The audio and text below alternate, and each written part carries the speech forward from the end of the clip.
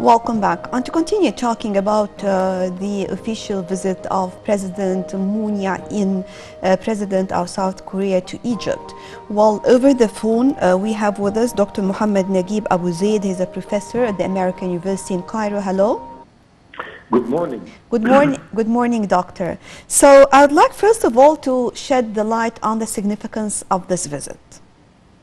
First of all, I have to say that the visit comes within the framework of Egypt's excellent diplomatic relations with all the countries in the world, particularly the great strengthening and fostering of these relations with the countries in the Far East, and Korea in particular comes on top of these countries.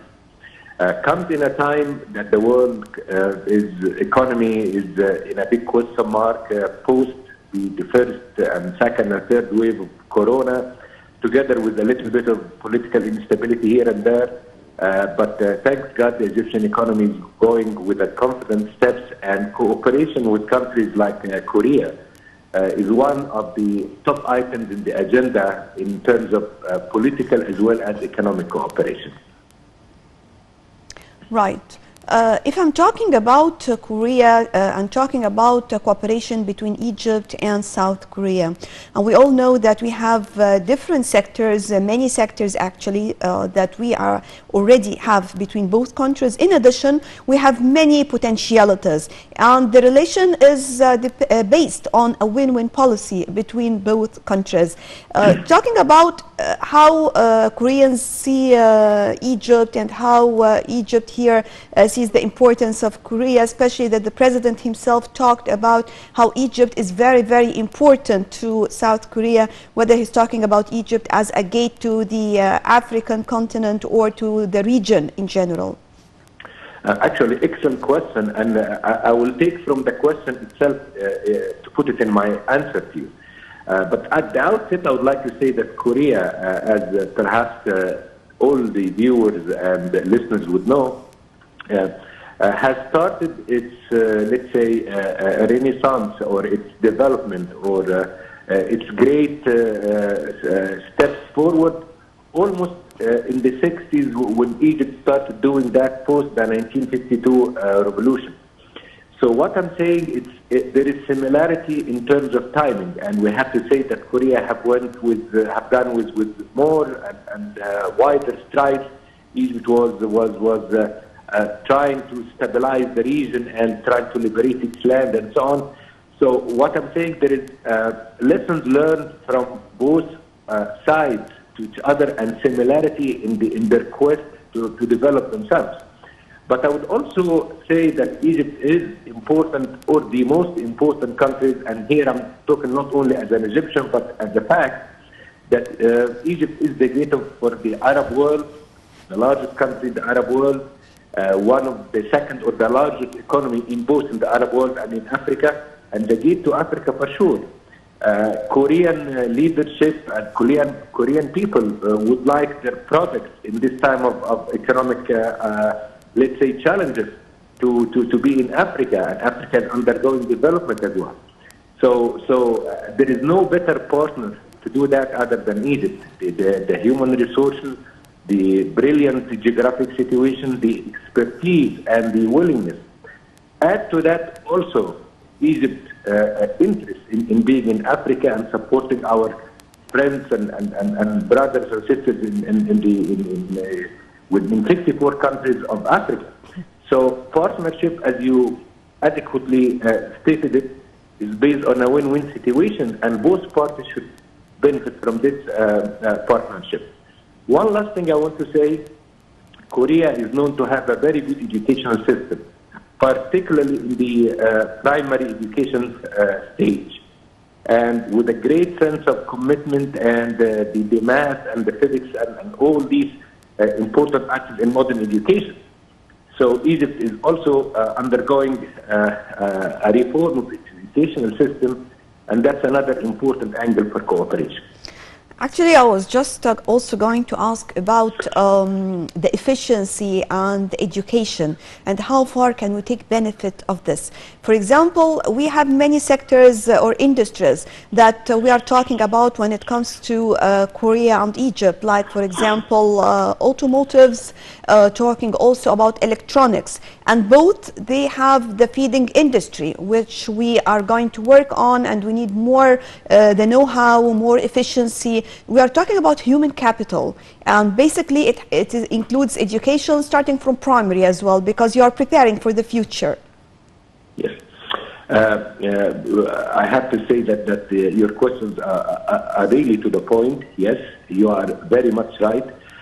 The primary education is not just the first stage, it's the stage at which the new generation is being formed during that stage. In other words, if you don't have a good primary education, no matter what you do after that, there is part that cannot be compensated or made up for.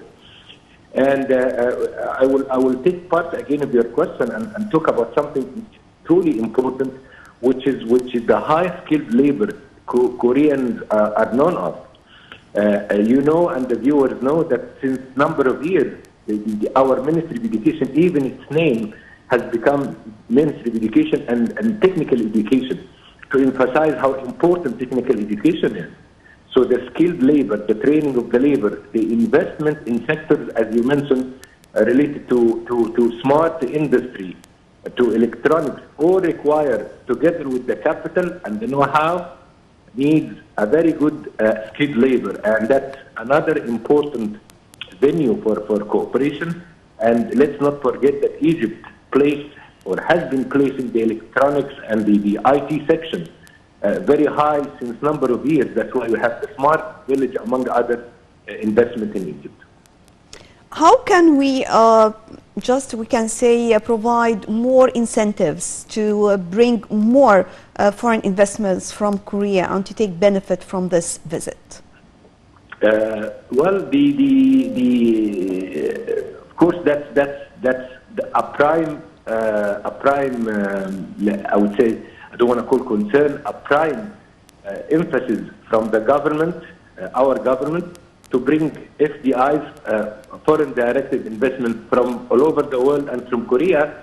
But the greatest thing we're doing, there are two important elements that cannot be put aside. First thing, Alhamdulillah, thanks God, the stability that we have, and when we look around in the world, even now in Eastern Europe and so on, we'll say, thank God we have this stability. That's the first step that brings any investors or any investment into a country like Egypt. So that's the first thing.